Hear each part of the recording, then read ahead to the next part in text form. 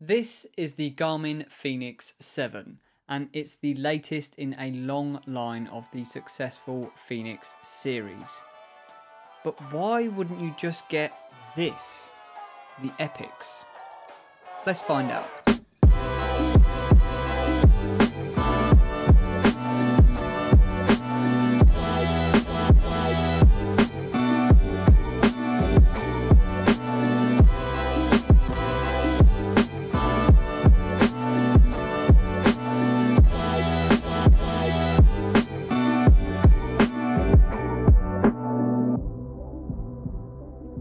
Garmin were kind enough to send me this unit for review, but this video is not sponsored and I do not get to keep the watch afterwards. Let's start with the elephant in the room. The Fenix 7 and the Epix Gen 2 are essentially the same watch. They look the same, they've got the same internals, but they've got one big difference. Rather than make the same video twice and bore you all, I will just link to the Epix video that is up here and down here, which explains all of the features of the Epix that are the same as those that are on the Fenix 7. The things that are different, I'm going to tell you about now. The design of the Fenix 7 and the Epix Gen 2 are identical for most models, aside from this brownish bezel inside, but we'll get to that later. Dimensions and materials are the same for both on the 47mm version, and they're both made from fiber reinforced polymer, titanium and/or stainless steel. The Fenix 7, however, also comes in two further sizes, one smaller and one larger. The smaller one is 42mm and the larger one is 51mm, with the 42mm version being a hair thinner than the 47mm, being 14.1mm thick, and the 51mm version being a hair thicker, being 14.9mm. The weight of the Fenix 7 is also roughly in the ballpark of the Epix, going from a minimum of 58 grams all the way up to a maximum of 89 grams, and that's including straps. You can also get the Fenix in three different variants: the standard, the solar, and the sapphire solar. There are a total of 22 different colour, size and variant combinations that you can get on the Fenix 7. This is the 47mm sapphire solar edition in black DLC titanium. Depending on the size and the model that you want to pick up, not all colours and variants are available in all combinations. You need to go through the website, there's a bunch of choice. Just look at what you can have in each category. Whilst the Fenix and the Epix share the same design for the 47mm and larger models, the 42mm Fenix 7 has a slightly different design. It's got a less rugged looking bezel with no visible screws compared to the larger models. The Fenix 7 uses the same quick fit watch straps as the Epix, although again they're going to be different on the different sizes. The Fenix 7 is just as waterproof as the Epix, with the same 10 atmospheres or roughly 100 meters depth capability.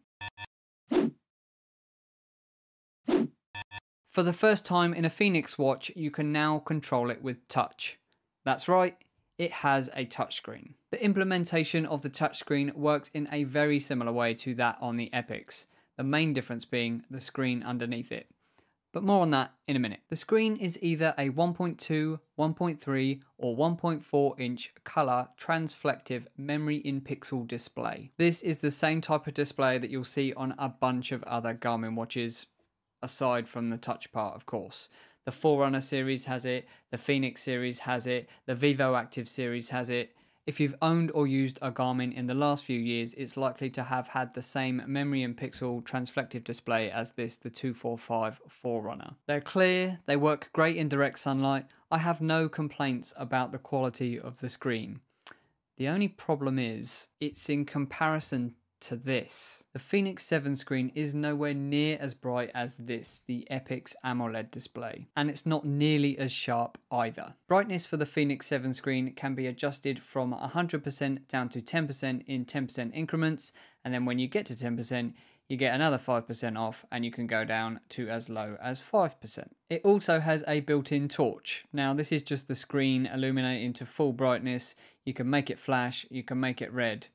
The only problem is that the screen still times out, so it doesn't really work that well as a torch. When it comes to the interface of the Fenix 7, it works exactly the same way as it does on the Epix. You get the same gestures, the same button layout, it's exactly the same. This is where things get a little bit interesting. Remember that brownish bezel that I mentioned earlier? Well, that's part of the solar charging lens. That's right. This watch actually charges itself using solar energy. Unless, of course, you get the standard edition. But forget about that. Let's focus on the solar version. This isn't the first Garmin watch to feature solar charging. In fact, it's not even the first Fenix watch to feature solar charging, because there was a solar edition of the Fenix 6. I can tell you where you won't find it though.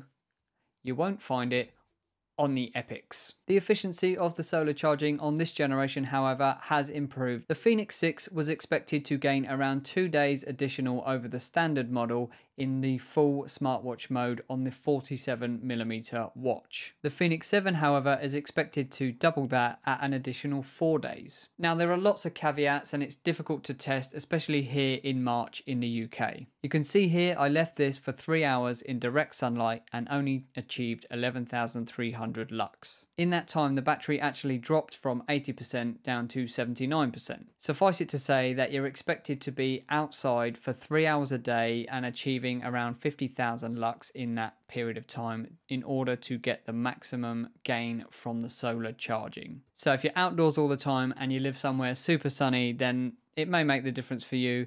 But for me, it was more of a novelty than it was a real battery extender. Just like the Epix, the Fenix 7 has power modes, and there are 4 to start you off. Extended, max battery, max accuracy, and jacket mode. You can also create your own as well as edit the existing ones. Power modes allow you to get the most battery life depending on the circumstances you're in. With so many variants and so many settings to choose from, I'm not about to list all the battery life of all the different watches here. However, you can expect to get from 11 days on the smaller models all the way up to 28 days on the larger models in full smartwatch mode, with up to an additional 9 days on one of the solar models, assuming the conditions are correct. You can expect from 26 to 63 hours of GPS, rising to 77 hours if you've got a solar model. You can expect from 26 to 63 hours of full GPS, rising to 77 hours using a solar edition, and from 7 to 16 hours full GPS and music, again depending on the model. There are a bunch of variables and different things you can change that will affect your battery life, but rest assured, you're likely to get pretty decent battery life from a Fenix 7. The Fenix 7 has all the same sensors as are on the Epix. It has GPS, a heart rate monitor, a barometric altimeter, a compass, a gyroscope, an accelerometer, a thermometer, an ambient light sensor, and a blood oxygen sensor.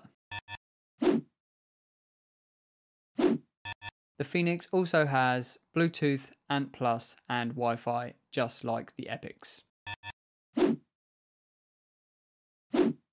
Glances can be accessed in the same way as they can on the Epix, using either up or down swipes or buttons. Again, glances aren't new to the Fenix series, as they were also available on the 6. If you want to know more about glances and the widgets that sit behind them, then stay subscribed to the channel, because there will be a full walkthrough coming in a future video.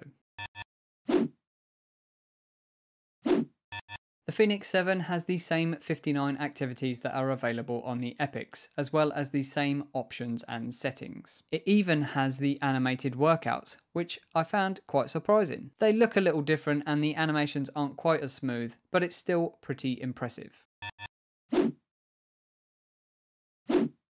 It may not surprise you to hear this by now, but the Fenix 7 matches the Epix when it comes to GPS. It's got all available satellite systems as well as multi-band, which is said to improve accuracy. When it comes to running, I found the GPS to be very accurate. Again, for the Fenix 7, just like the Epix, I didn't find any examples where there was spurious lines or wayward points. The GPS lock-on time is also just as rapid.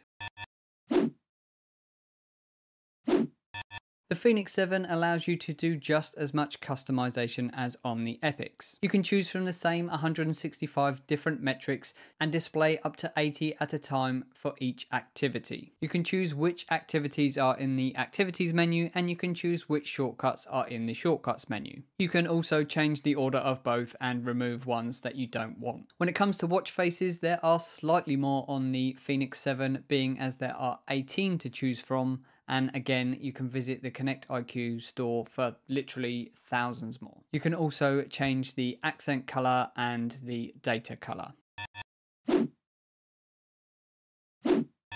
There is nothing new when it comes to smartwatch features.